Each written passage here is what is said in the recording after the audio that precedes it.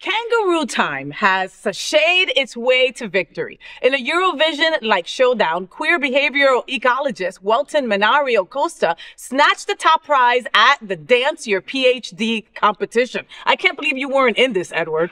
His thesis research on eastern gray kangaroos proved that science can be fabulous and fierce. Costa's vibrant video showcased the marsupials' unique personalities and social dynamics, proving that diversity isn't just a human concept, it's natural. Sponsored by Science Magazine, this contest brings together scientists from all fields. So next time you're pondering the mysteries of the universe, add a little shimmy. It might just win you a spot in science history. Watch this. I'm gonna share with you. I'm gonna share with you. I'm gonna share with you. Hope you don't mind. Some things I learned from my kangaroo time. I'm gonna share with you. Hope you don't mind.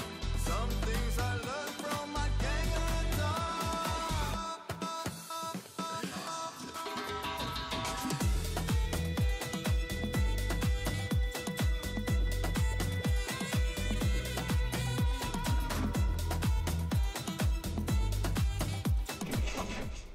Drag queens twerking equals kangaroos, of course. What are we all talking about? I love how, when you can incorporate something like science and music together, it will get the attention of somebody that probably wouldn't be into science. I know you are. I know you're a nerd, and I love it. And I call you a nerd nicely, okay? Because I think nerds are sexy. My wife is a nerd.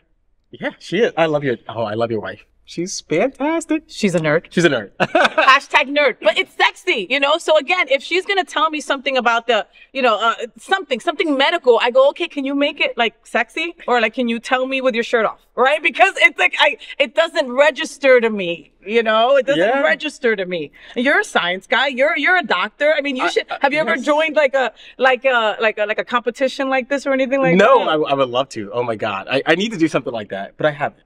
Not yet. One day. You should. One day. But I think I love this research, right? Like it's trying to think about different relationships. So relationships between drag queens, movement. I think it's movement, then science of animals. I love just innovative things like this, like sort of geeky things that normally traditional people wouldn't do. I mean, I know it's pretty interesting actually. Yeah, but that's very also different. But I think that's how you get people's attention on certain things. Like I love kangaroos, and I would have never associated a drag queen and twerking to kangaroos. But now the movement. Yeah, it's the movement. And have you ever seen a drag queen move? I mean, that's how. And it's to get your attention, and I think it's like. The big thing for any researcher is about building new knowledge. And it's about just exploring different relationships between 2 and 3 items or people or subjects. And so I think that this is just an opportunity to build new knowledge. Yeah. Yeah. And incorporate drag queens anywhere you go. I mean, come on. And twerking. Yeah. I love it. Can you twerk? I can't twerk. I mean, I can't twerk. Yes, you can. No, sir. I'm not going to ask you to twerk right here in bed, even though I would, but I'm not. Okay? I'm not good at that. The one thing I'm good at is just working out and taking my shirt off. Oh, well, you can take your shirt off now. Yeah! I can barely get it off, I think. Wow, well, because it's so, yes, it's so tight. Look at that. Pam, pam, pam, pam, pam. So there's something wrong with my body, right? I can't squat.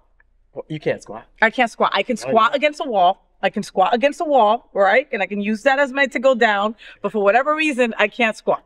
And I think that squatting is a necessity to twerking. Yes. It just goes together. So my ex, Justin, I couldn't squat neither before. And he spent hours with me at the gym, teaching me how to squat. So I do think it's a necessity. So I think we have to work on that when we go to the gym together. We can do 10 minutes together, and we can learn how to squat together. Yeah, right. And then we get twerk. Your ex-boyfriend took you to the gym to learn how to squat, or you squatting on him? Okay. But that might be a way for me to learn. But that might be a way for me to learn. Teresa, you see? That's how I need to learn how to squat. Like that. Yeah. That's a good idea. But now I'm just imagining you and your ex squatting at the gym together. It's kind of hot. It was hot. And he, beautiful thoroughbred from Indiana, was buff. Anyway.